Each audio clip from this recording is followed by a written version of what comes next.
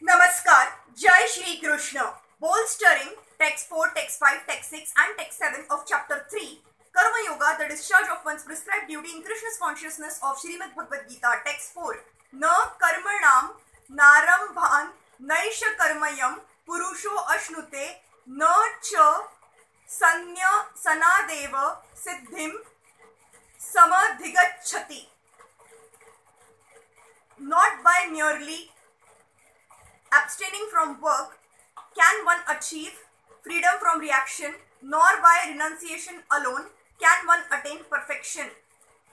The renounced order of life can be accepted when one has been purified by the discharge of the prescribed form of duties which are laid down just to purify the hearts of materialistic men.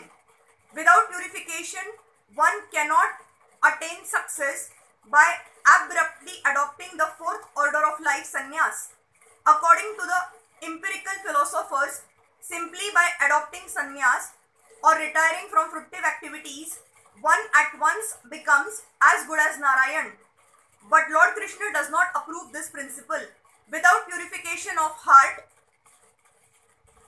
sannyas is simply a disturbance to the social order.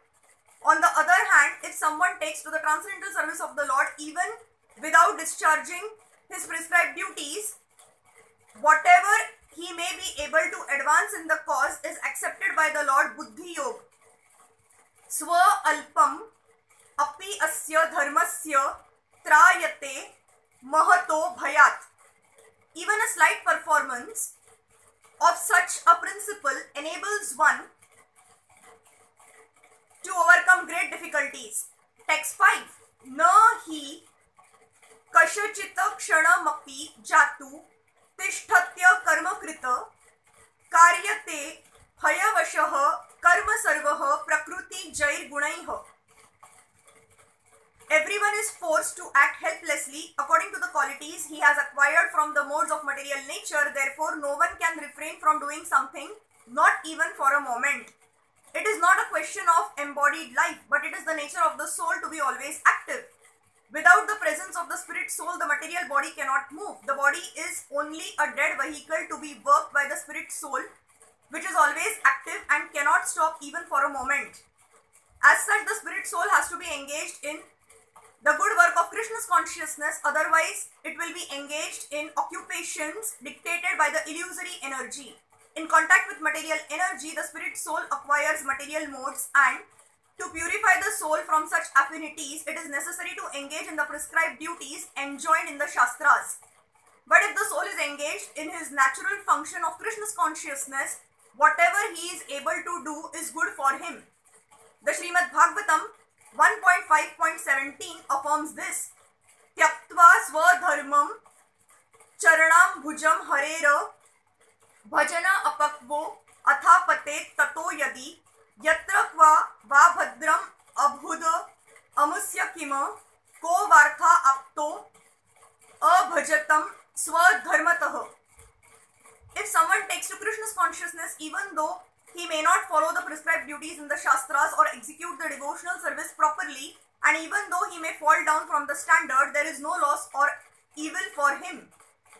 But if he carries out all the injunctions for purification in the Shastras, what does it avail him if he is not Krishna's conscious?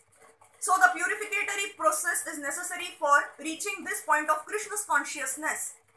Therefore, sannyas or any purificatory process is to help reach the ultimate goal of becoming Krishna's conscious, without which everything is considered a failure. Text 6. Karmendriyani samayamya ya aste manasa smaran indriyarthan vimudhatma mithyacharah sa uchyate. One who restrains the senses of action but whose mind dwell on sense objects certainly deludes himself and is called a pretender. There are many pretenders who refuse to work in Krishna's consciousness but make a show of meditation while actually dwelling within the mind upon sense enjoyment. Such pretenders may also speak on dry philosophy in order to bluff sophisticated followers, but according to this verse, these are the greatest cheaters. For sense enjoyment, one can act in any capacity of the social order, but if one follows the rules and regulations of his particular status, he can make gradual progress by purifying his existence. But he who makes a show of being a yogi while actually searching for the objects of sense gratification must be called the greatest cheater, even though he sometimes speaks on philosophy. His knowledge has no value because the effects of such a sinful man's knowledge are taken away by the illusory energy of the Lord. Such a pretender's mind is impure and therefore his show of yogic meditation has no value whatsoever. Text 7.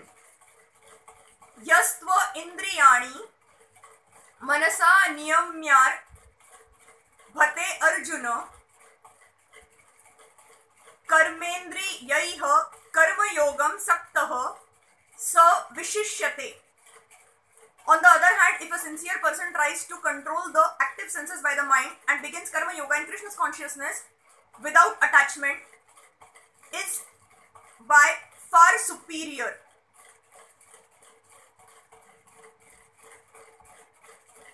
Instead of becoming a pseudo-transcendentalist for the sake of wanton living and sense enjoyment, it is far better to remain in one's own business and execute the purpose of life, which is to get free from material bondage and enter into the kingdom of God. The prime Swartha Gati or goal of self-interest is to reach Vishnu. The whole institution of Varna and Ashram is designed to help us reach this goal of life. A householder can also reach this destination by regulated service in Krishna's consciousness. For self-realization, one can live a controlled life as prescribed in the Shastras and continue carrying out his business without attachment, and in that way make progress. A sincere person who follows this method is far better situated than the false pretender who adopts show bottle spiritualism to cheat the innocent public. A sincere sweeper in the street is far better than the charlatan meditator who meditates only for the sake of making a living. Thank you.